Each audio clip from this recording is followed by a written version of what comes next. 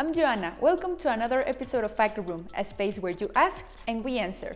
On previous episodes, we've talked about the benefits of modern technologies such as virtual reality, augmented reality, or 3D.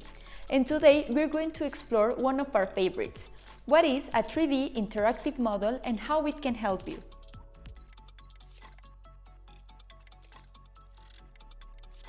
On our episode number 1, we've talked about 3D conversion, and we remember that 3D modeling is the process of creating a three-dimensional object or surface in a digital environment. The designer uses a special software to manipulate points in a virtual space to form a mesh, a collection of vertices to create an object. Now, when does the interactivity start? Once you have your 3D model file, you can embed the code into your website. This will make possible for your audience to manipulate your model in real time. Having a 3D model gives your audience the chance to literally interact with your model, even if it's not there at the moment. More than just a video or an image, 3D interactivity allows you to represent your model on multiple scales at text, video, or sounds.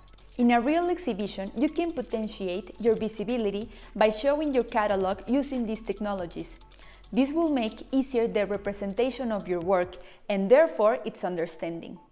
Using a 3D model brings your art closer to people, providing a more intimate and unique experience. There's a lot of different XR tools that will help you share your artistic concept better with your audience. Today we've talked about 3D, but remember that there's also virtual reality or augmented reality. You can check out our complete IGTV series for more information.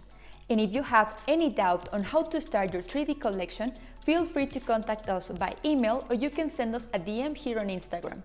Thank you so much for your time and see you next week.